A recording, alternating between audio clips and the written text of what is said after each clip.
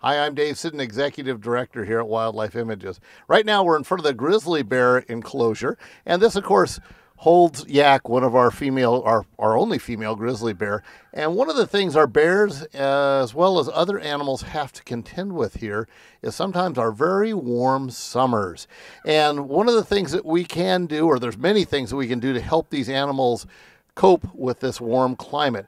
In the case of the bears, we have lots of little frozen treats we can offer them. Here we have little ice cubes that are, what's in these ice cubes? Watermelon juice. Watermelon juice.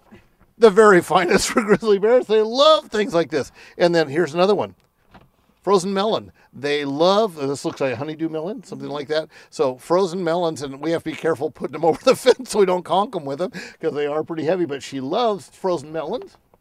That a girl. Oh, look at that. She's snacking it right up. So juice sickles, we get in orange juice, things like that we could froze into little sickles for the bears. So that's a great way to help them contend with the heat. The otter, of course, otters are pretty adaptable, and she's got a big pool. She likes to go into the pool. We have fish sickles we give to the otter. We have a lot of tricks out here to help these animals contend with the heat. And a lot of these are tricks that you can do at home with your domestic animals and keep them comfortable even in the hottest of days. So if you'd like to have your kids exposed directly to some of these neat things they can learn about maintaining wildlife, they can come and join us at Camp Eek, running throughout the summer for 7 to 11-year-olds. It's a wonderful time for them to get first-hand experience with the animals. And then if they're a little older than that, say 12 to 15, they can join our junior volunteer program, another wonderful program.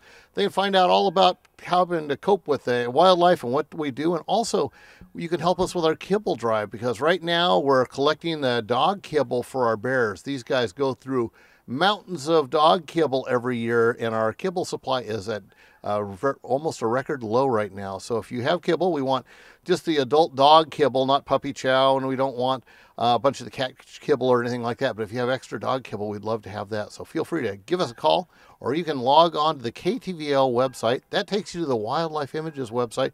You can find all the information necessary about our kibble drive, how to become a member, or how to make a donation to Wildlife Images to make sure that we can sustain these animals in the way they need to be taken care of. So we'll look forward to seeing you again next time on another episode of Walk on the Wild Side.